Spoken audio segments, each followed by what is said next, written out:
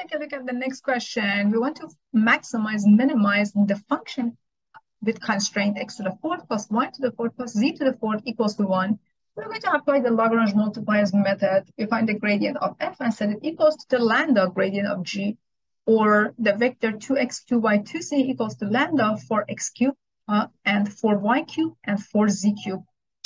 So our very first step after finding the gradients is form the system of equations using algebra. 2x is equal to lambda for x cubed, 2y is equal to lambda for y cubed, and 2z is equal to lambda for z cubed. We need to consider different scenarios, different cases.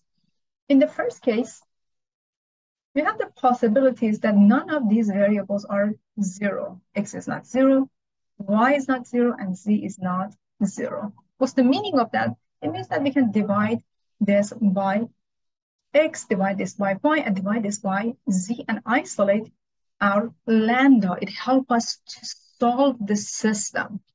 So this is your very first case.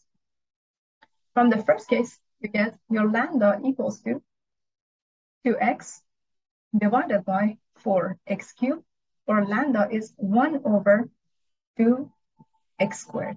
The second equation, your lambda is 2y over 4y cubed, or lambda is 1 divided by 2y squared. And the last equation gives you 2z divided by 4z cubed, or lambda is 1 divided by 2z squared. We can write it this way. Left-hand sides are equal to each other. Right-hand sides must be equal as well. So by setting these two equal to each other, you get x squared equals to y squared. By setting these two equal to each other, this is a system of equations. Any method will work. As long as you can apply those methods, algebraic method, then you're fine. X squared equals to z squared. We're going to use these relations and the constraint to find the missing values. So substitute into the constraint.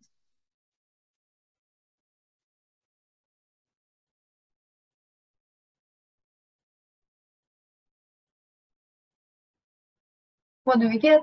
We get x to the fourth plus, and y to the fourth is now x to the fourth plus x to the fourth equals to 1, or 3x to the fourth is 1, or x to the fourth is 1 over 3, or x is plus minus 1 over the fourth root of 3. So this is my x.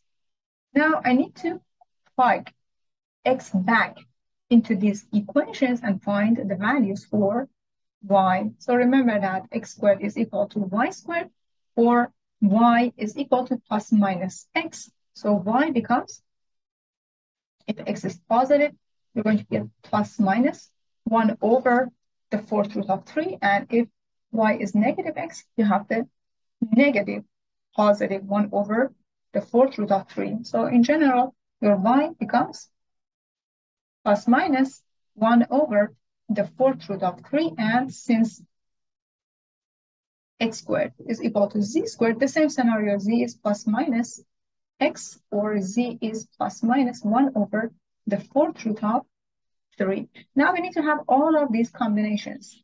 Points using these combinations. But if you plug in these combinations into the original function to find the output value, for example, if just one of these points is plugged into this function, since you have exponent 2, all of the negative disappear, all right? So you get, for example, 1 over 4, the fourth root of 3 to the second power, plus 1 over the fourth root of 3 to the second power, plus 1 over the fourth root of 3 to the second power, which is equal to 1 over square root of 3 plus 1 over square root of 3 plus 1 over square root of 3, or 3 over square root of 3. If you just rationalize this, you can cancel out these, and it becomes square root of 3. So this